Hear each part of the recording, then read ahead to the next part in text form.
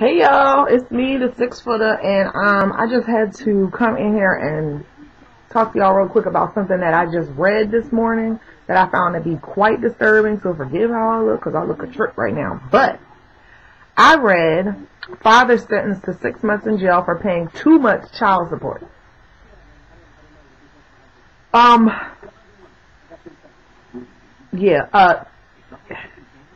He's going to jail for overpaying. Apparently he paid $3,000 over, and this was found by the judge to be contemptible. So he's being held in contempt of court for not only overpaying but also over visiting his son. His name is Clifford Hall.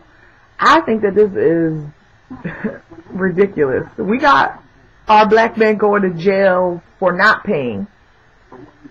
We have them going to jail for numerous other things, but now we have a man who wants to be a father, trying to be a father, be the best father that he can be inside of the fact that he's no longer with his son's mother, and he's going to spend half of the year in jail for overpaying child support, which means that he will probably lose his job, and then he's going to fall behind, so he's going to have arrears. And don't they generally lock you up for arrears? Like, I don't understand how this is weighing out to sound like the right thing to this judge,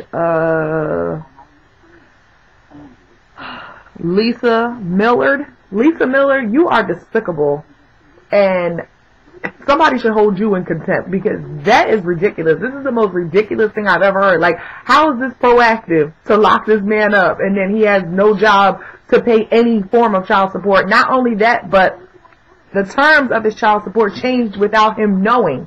So that's how he ended up overpaying. I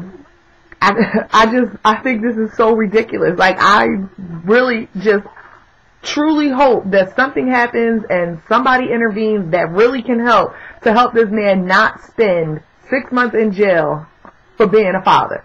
That's it, you know. No more, there's no less. I just really hope that Clifford Hall of, where is he? Houston, does not spend 6 months away from his son and in jail, and in essence taking him away from his son and his work and any other means that he has to support and be a man for his child. I really feel like they're trying to humiliate this man in some way or break him down, and I just hope that this situation and experience doesn't do that. And that's really just all I had to say about that. I just had to come in and record this vlog about that because I just think it is absolutely ridiculous. I just can't. So Clifford Hall, man, if it was something I could do for you, I truly would, outside of sharing your story and putting this out there. But other than that, man, listen, there's a million trillion people who think that this is the most ridiculous thing they have ever heard and read ever. So keep your head up, man. Please, just don't let this discourage you. Keep doing what you're doing and try to make the best out of a really bad situation. Alright, that's it. The 6-footer signing out.